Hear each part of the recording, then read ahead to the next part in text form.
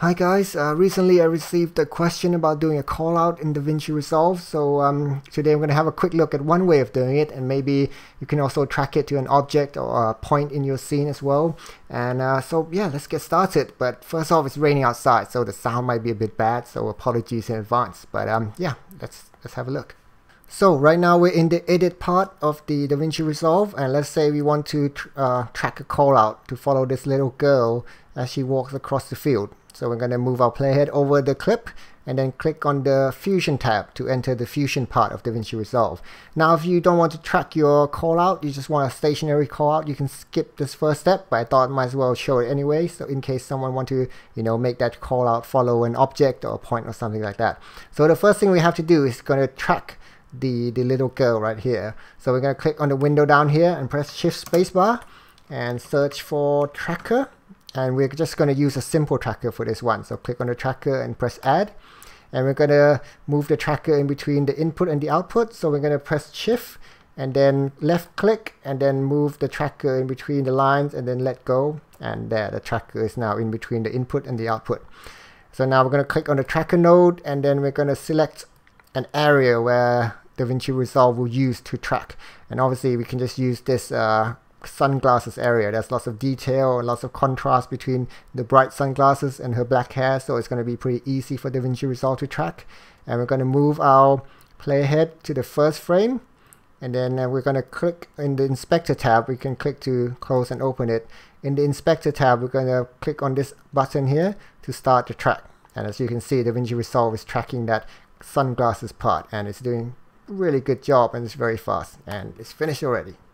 Maybe we'll move our playhead around just a bit just to check if our track is sticking to the area we want. And as you can see, it's always on the sunglasses, so it's pretty much a good track. So once we finish tracking, we're going to click on the node, the tracker node, and then go to the second tab. And for the operation from none, we're going to change to match move. Basically, match move is going to make it so that anything we input into the tracker node is going to follow the movement of this track point right here. So we're going to select the match move. And for example, right now, if I, let's say, add a text, so shift space and then search text and use the text plus node, add.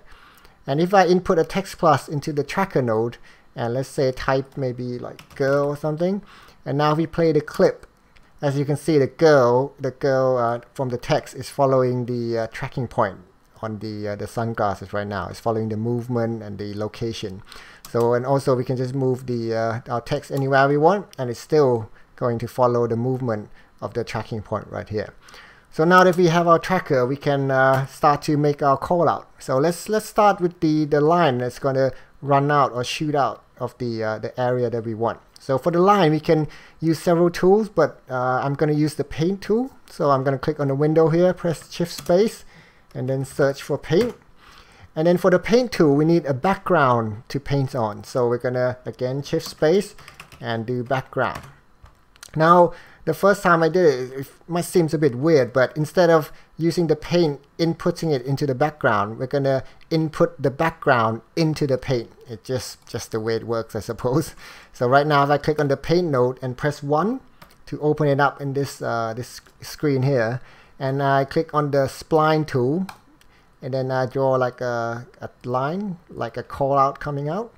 And now we can see that there's a white line coming out, and obviously if we click on the paint tool, we can change the color to whatever we want, but I'm just going to stick with white for this example.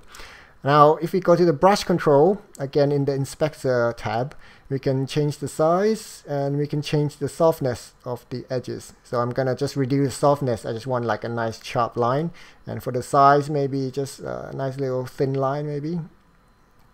Maybe I'll just leave it here. You can always change it later if you want. Now, one thing though is right now we input our paint into the tracker. As you can see, this picture here is just gonna go over our video, which is not what we want. What we want is just to leave the white line but have a transparent background. So we're gonna click on the background, and again in the inspector tab, we're gonna reduce the alpha to 0. Now, if you happen to have like a red or green or blue background, you're just going to turn every single channel down to 0. So red, green, blue, and alpha, just turn it all down to 0, and you're going to have a transparent background. So you just have like a white line. So now we're going to change the shape of our callout a bit. Maybe we want it to like run out this direction and then end up around here somewhere.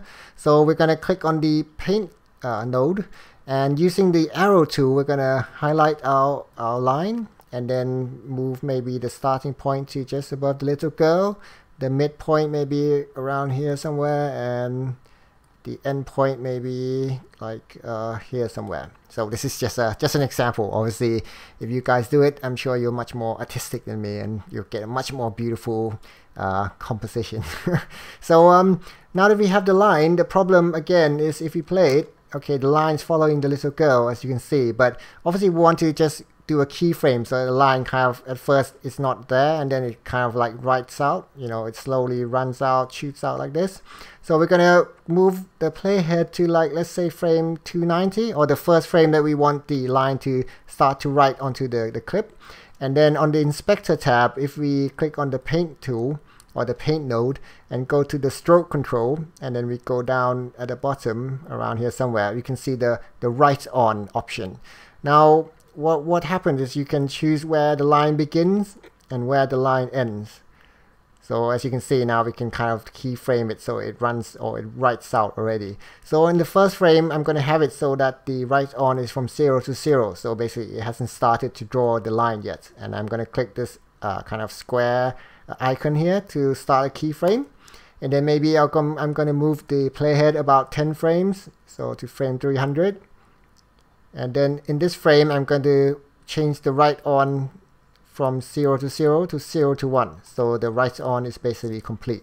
Now the Davinci Resolve has automatically created another keyframe. So if we look on our playhead or on our timeline, you can see two white lines. So this is the first keyframe, and that's the second keyframe. So we play it. As you can see, the line is writing out from the first keyframe to the second keyframe. There you go. And now basically we have our line that's shooting out of where we want. The next step is obviously we can just input a text, and it's going to be pretty easy as well. So for the text, I'm just going to use the text plus node again. So I'll click down here and then press shift space and then type text and add a text plus node, add it in. And obviously we want to merge these two components. So we have our line right here and we have our text. So we want to merge them together before they go into a tracker. So what we need is a merge node. So just search M-E-R-G-E, if I can spell it correctly. And with the merge node, we're just going to place it just before the tracker. There you go. And then we're going to input our text into the merge node. So as you can see right now, we have our line component going into the merge, and then our text component also going into the merge, and then both of them are just going into the tracker. So right now, if I type something in the text node, let's say girl, maybe change the font a bit. There you go. Now as you can see, both the line and the text are going to the merge and going into the tracker. So both of them are following the movement of the girl or the sunglasses basically.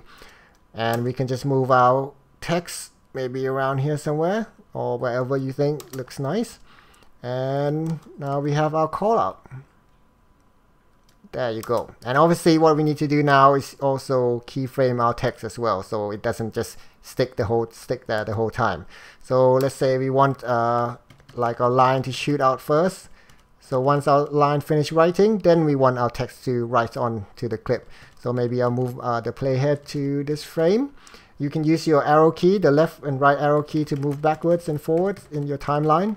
So in this frame, I'm going to keyframe it so the text hasn't appeared yet. So I'm going to click on the text node, and in the inspector tab, go down at the bottom somewhere. There should be a write on effect. There you go. So here again, just like the line, we can select the start and the end point. So if we keyframe it at both 0 to 0, our text is not going to appear yet. So I'm going to click on the keyframe here, and then maybe move the playhead like 7 frames or something, maybe 8 frames. And then here I'm going to create another keyframe. So I'm going to move the endpoint of the write on from 0 to 1. So now the text has finished writing on. So now if we play it, okay, our line finished running, and then the text appears. So let's play it slowly. So first our line kind of shoots out following the keyframe. Then it arrives at the keyframe that we just done for a text, and the text starts to write on. So now basically we have our callout. Another component we might want to add to our callout is like maybe like a little circle at the beginning to mark the beginning point of the our callout graphic. So to create the circle, again, there are several ways to do it, but maybe I'm just going to use the paint tool again since we are familiar with it now. So I'm just going to click on the window here, press shift space, and then again use the paint node. And obviously for the paint node we'll need a background node as well. And the same as before, I'm going to connect the background into the paint node, and I'm going to click on this paint node and press 1 to output it onto this monitor right here. Now for this one, obviously we want like a circular shape, so what we're going to do is we're going to, instead of using the spline tool, we're going to use the circle tool. So we're going to click the circle tool and then draw like a little circle, maybe this size. And again, we want our background to be transparent, so we're going to click on our background node and turn down our alpha, the blue channel, green channel, and red channel. So we just have a dot on a transparent background. And again, we have to merge this circle with the rest of the components. So I'm going to merge it with the line and also the text. Now, since the merge node it only has like 2 inputs, so to merge this into the rest of the line and the text, we're going to need another merge node. So I'm going to search merge again. There you go. And I'm going to put the merge node just before the tracker here. And now I'm going to put the second paint tool, which is our circle, into the second merge. So now the circular dot here has appeared in our video. So basically what's happening is the line, this component here, and the text are merging together, and then once they're merged, they're going to run into the second merge to merge with the little dot again, and then all of them is going to run into the tracker. So now if I play the clip, everything is pretty much following the movement of the little girl. So again, we're going to just move our dot.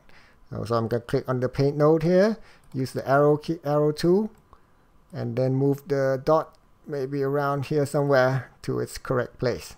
Now if we play it, there you go, maybe move it down a little bit, but I'm sure you get the idea, you know. If you do it, I'm sure you're going to be much more meticulous and you get a much more beautiful result. But again, so now we just have to keyframe the circular dot thing so that at the beginning it's not appearing yet, and then it kind of expands out, and then the line runs out, and then the text writes on. So I'm going to move the playhead to like a frame before the line appears, maybe around here, and then going to move it back another 3 frames, maybe 1, 2, 3.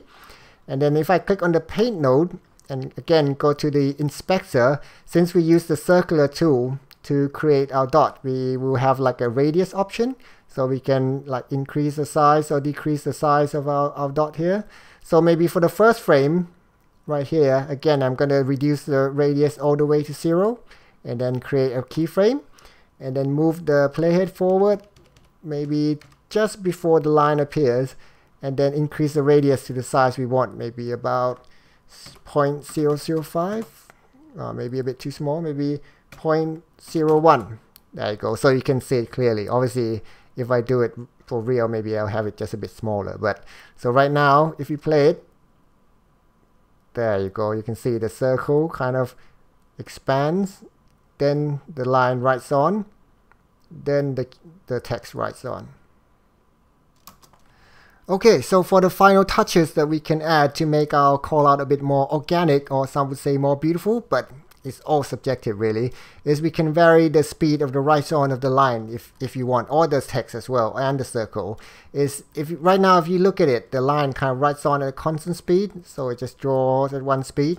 So sometimes some people like to kind of ease out and ease in, so the line will kind of write on slowly, then gets faster, faster, faster, then as it gets towards the end it kind of slows down a bit again.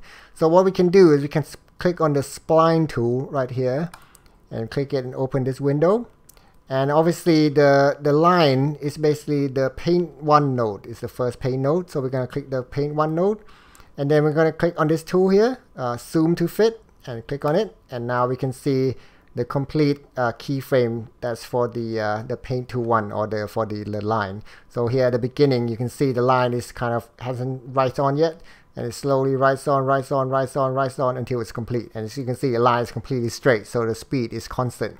So what we can do is we can click and drag and highlight both point, and then we can move these handles around to create different shapes for the graph. So maybe we can draw it out so it's like this shape and this shape, something like this. So as you can see that the right on kind of begins slow and then gets faster, faster, faster, and then starts to decelerate again as it is coming to an end. So now if we watch the right on again, maybe just have it render a bit. You can see now the speed is not constant anymore. It starts slow and speed up and then slow down again. So just a small little touch to make the right on just a bit more organic and more fluid. But obviously, again, as I said, it's all subjective, so it's up to you really. And you can do the same for the text right on and the expansion of the circle as well. You just have to choose the keyframe of the node you want. So let's say for the text, if you click on the text and click zoom to fit, you can see that right now the text is writing on at a constant pace.